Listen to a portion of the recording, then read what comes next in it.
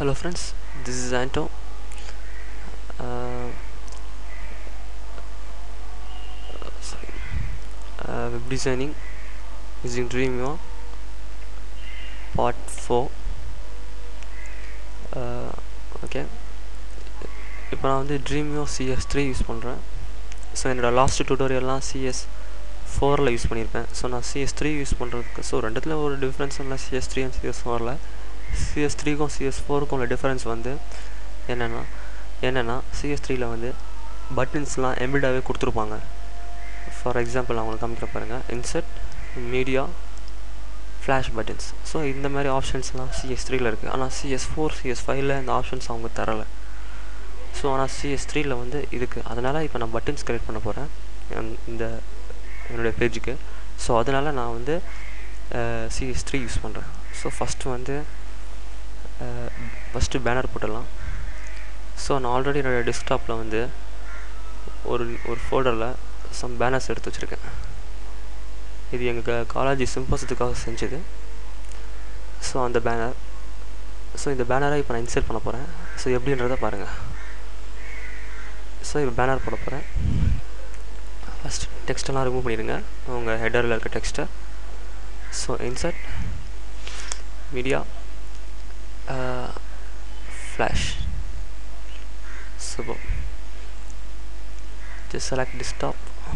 உங்களுடைய பேனர் எங்கே இருக்கோ அதை செலக்ட் பண்ணிக்க. ஸோ நான் வந்து என்னோடய ஹார்ட் டிஸ்க்லேருந்து அதை வந்து என்னுடைய சைட் ஃபோல்டருக்குள்ளே கொண்டு வர போகிறேன். ஸோ அதை தான் கொண்டு வருவான்னு இது கேட்குது.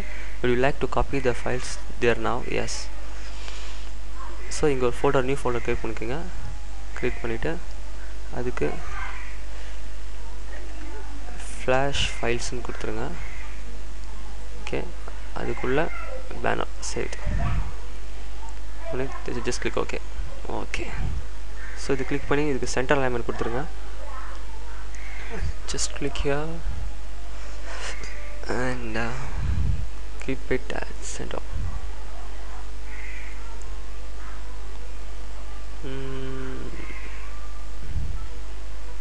Text alignment center.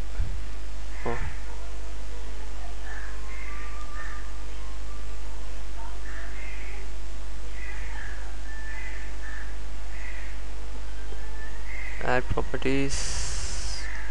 No. சென்டரில் தான் இருக்குது. Sorry. Perfect. Save all. Just click okay.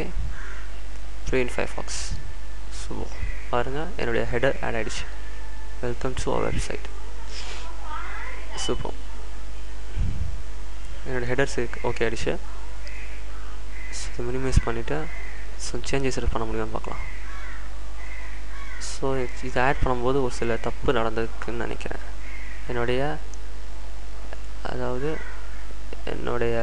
Buttons layer வந்து அதுக்கு மேலே போயிடுச்சு. ஸோ நான் இதை கொஞ்சம் அட்ஜஸ்ட் பண்ணிக்கணும். ஸோ பார்த்துக்கோங்க, ஏன்னா பேனர் லேயர் ரொம்ப பெருசாக இருக்குது. ஸோ பட்டன்ஸ் லேயரை கொஞ்சம் கீழே எடுத்துகிட்டு வந்துடுங்க. அதேமாதிரி டிவிஷன் லேயரையும் ஜஸ்ட் கிளிக் பண்ணி கீழே எடுத்துகிட்டு வந்துடுங்க. பர்ஃபெக்டாக fit. Now file, save all, just preview in Firefox. Perfect. Division for buttons, division for slideshow. Page கொஞ்சம் டிசெலக்டடாக இருக்குது. கீழே பாருங்கள். Just click on this and just drag this to.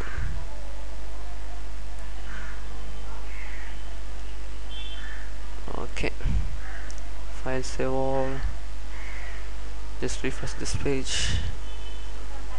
Nothing has changed.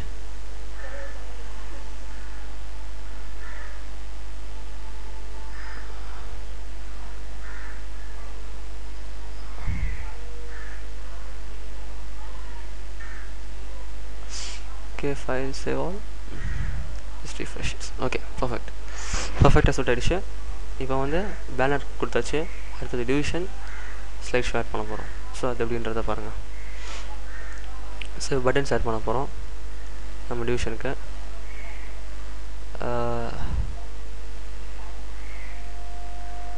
So இதுக்கும் இதை எல்லாம் கொஞ்சம் கீழே எடுத்துகிட்டு வந்துருங்க.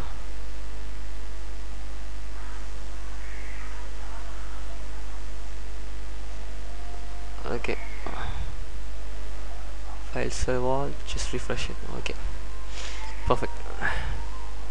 இப்போ அடுத்தது பட்டன்ஸ் கிரியேட் பண்ண போகிறோம். ஸோ ரொம்ப இம்பார்ட்டண்டான விஷயம், ஜஸ்ட் பட்டன்ஸில் இருக்க டெக்ஸ்ட்டை ரிமூவ் பண்ணிவிட்டு insert media flash buttons. So இதுக்கு முன்னாடி நம்ம என்ன பண்ண போகிறோன்னா பட்டன்ஸ் கடைசி செட் பண்ணிக்கலாம். ஒரு ஸ்லைட் ஷோ செய்ய போகிறோம். ஸ்லைட் ஷோ இதில் இருக்க டெக்ஸ்ட்லாம் ரிமூவ் பண்ணிடுங்க. Insert media image viewer. So insert media image viewer click பண்ணிங்கன்னா சேவ் as ஃபைல் எலமெண்ட் வரும். ஸோ இங்கே வந்து நான் ஸ்லைட் ஷோன்னு கொடுக்குறேன். ஸ்லைட் ஷோ சேவ் கொடுத்துருங்க. ஓகே, இங்கே வந்து ஒரு டெக்ஸ்ட் ஃபீல்டு க்ரியேட் ஆகிருக்கு. ஸோ ஃபஸ்ட்டு இதை வந்து பர்ஃபெக்டாக அலெக்ட் பண்ணணும். ஜஸ்ட் கிளிக் பண்ணி சைஸ் ரீலோகேட் பண்ணுங்கள். Okay, file save as. இப்போ ஃபயர்ஃபாக்ஸில் வியூ பண்ணி பாருங்கள். ஓகே, ஒரு இந்த இடத்துல வந்து இமேஜ் வந்து டிஸ்பிளே ஆக போகுது. ஓகேவா, பர்ஃபெக்ட். ஓகே, முக்கியமாக இந்த டுட்டோரியல் வந்து ஜஸ்ட் ட்ரீம் வியூவர் பற்றி ஒன்றுமே தெரியாதவங்களுக்காக, ஜஸ்ட் என்ன சொல்கிறது, இது ஒரு இன்ட்ரோடக்ஷன் மாதிரி. உங்களுக்கு ட்ரீம் வியூவரை பற்றி எதுவுமே தெரியாமல் இருக்கிறதுக்கு இது லேசாக கொஞ்சம் தெரிஞ்சுக்கலாம். ஸோ அதுக்காக தான் இந்த வீடியோ முழுக்க ஹெல்ப் பண்ணும். மற்றபடி ப்ரொஃபஷ்னலாக இருக்கிறதுக்கு இந்த மெத்தட் யூஸ் பண்ணக்கூடாது. மெதுவாக ப்ரொஃபஷ்னலாக சிஎஸ்எஸ் ஸ்கிரிப்டோடு தான் வரணும். இப்போ நான் செய்கிறது வந்து ஜஸ்ட் பிகைனர்ஸ்க்கு மட்டும்தான், ப்ரொஃபஷ்னல்ஸ்க்கு இது கிடையாது.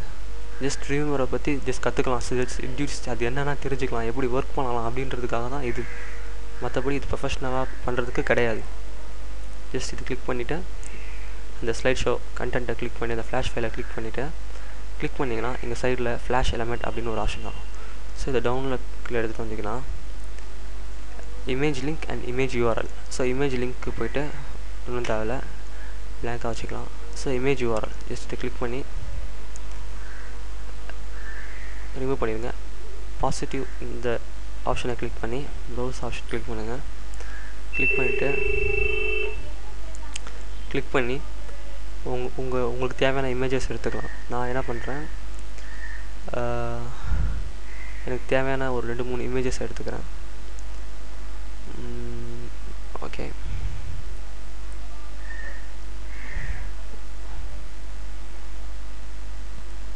அதேமாதிரி உங்களுக்கு எத்தனை இமேஜஸ் தேவையோ அத்தனை இமேஜஸ் எடுத்துக்கலாம்.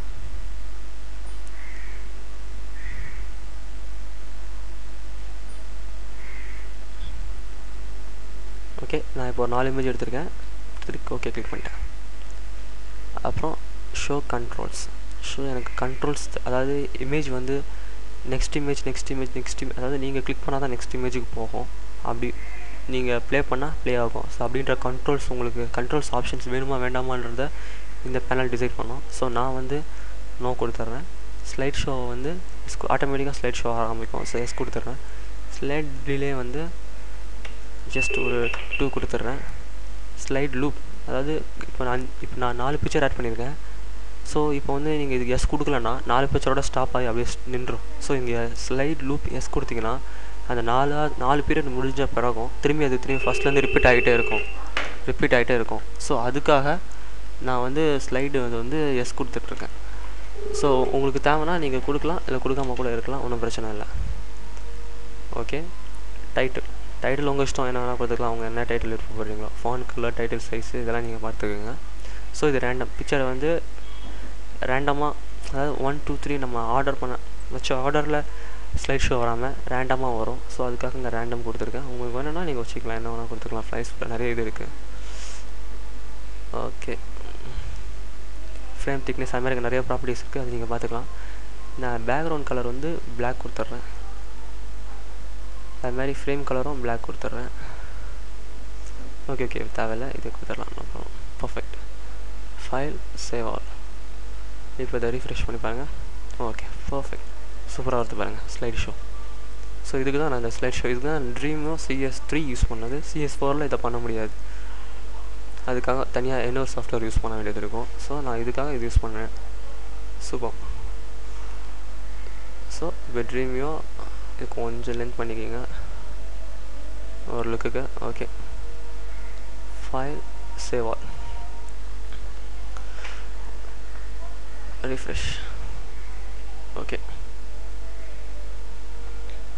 ஸோ அடுத்தது என்ன பண்ண போகிறேன்னா, ட்ரீமியரில் என்கிட்ட என்ன ஒரு சிக்னலும் இருக்குது, அதாவது கிளாக். ஸோ நான் இந்த இடத்துல ஒரு கிளாக் ஆட் பண்ண போகிறேன்.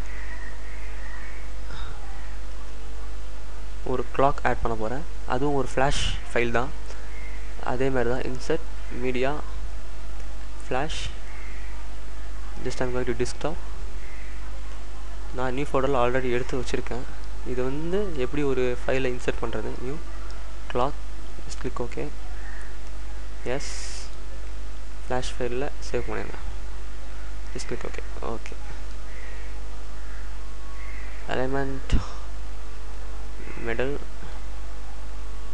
Okay, perfect. டெக்ஸ்ட்டில் போய் அலைன்மெண்ட் சென்டர் ஃபிக்ஸ் பண்ணிடுங்க, இது சென்டரில் வந்துடும். சூப்பர். இப்போ ஃபைல் சேவ் ஆஸ் வியூ இன் ஃபயர்ஃபாக்ஸ்.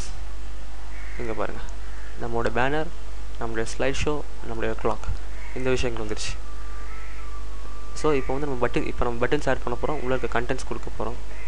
ஸோ அதை பற்றி பார்க்க போகிறோம். நான் தான் திரும்பி ட்ரீமியர் போயிடுறேன். ட்ரீமியர் போயிட்டு நான் வந்து என்னோட டிவிஷன் ஆட் பண்ணிக்கிறேன். என்னுடைய கண்டென்ட்டில் இருக்கு.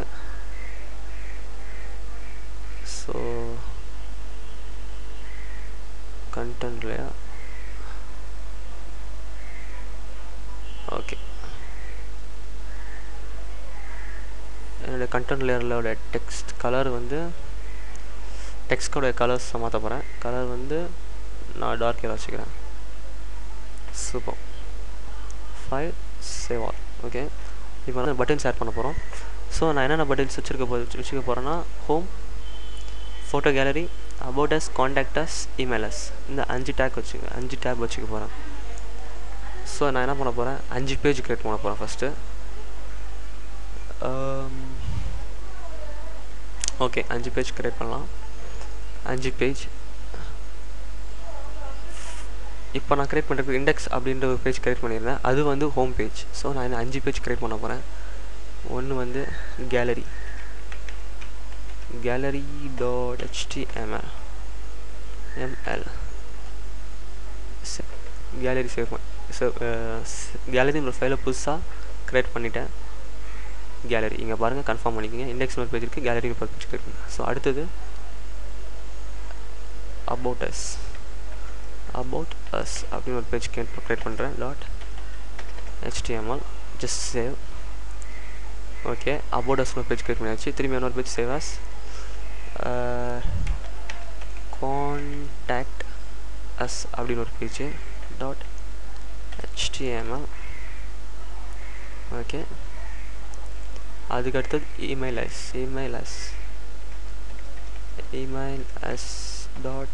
.html.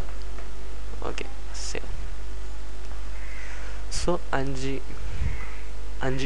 பேஜ் க்ரியேட் பண்ணிட்டோம். ஸோ இந்த 5 பேஜும் இனிமேட்டு பட்டன் ஷேர் பண்ண வேண்டியதான். Okay guys, see you on next tutorial part 5. அதில் வந்து எப்படி பண்ணுறது, எப்படி நம்ம இப்போ அந்த பேஜஸில் 5 பேஜ் க்ரியேட் பண்ணியிருக்கேன் இல்லையா, அந்த 5 பேஜ் அந்த பட்டன்ஸ்க்கு ஒரு லிங்க் பண்ணி அந்த பட்டன்ஸை கிளிக் பண்ண உடனே இந்த பேஜ் வந்து லோட் ஆகிற மாதிரி நம்ம செட் பண்ண போகிறோம் என்னோடய நெக்ஸ்ட் டியூட்டோரியலில். இப்போதைக்கு என்னென்ன நம்ம இந்த டியூட்டோரியலில் செஞ்சுருக்கோம் அப்படின்னா, பேனர் செஞ்சுருக்கோம், slide show and clock set பண்ணியிருக்கோம். அப்புறம் நான் வந்து டெக்ஸ்ட்டுக்கு கொஞ்சம் டிவிஷன் க்ரியேட் பண்ணியிருக்கேன். Okay guys, see you on my next tutorial. For more videos, just go to my website http://suggestioncenter.co.cz, and for engineering ebooks, you can download free ebooks on engineeringebooks.co.cz. Thank you for watching guys. See you on my next tutorial.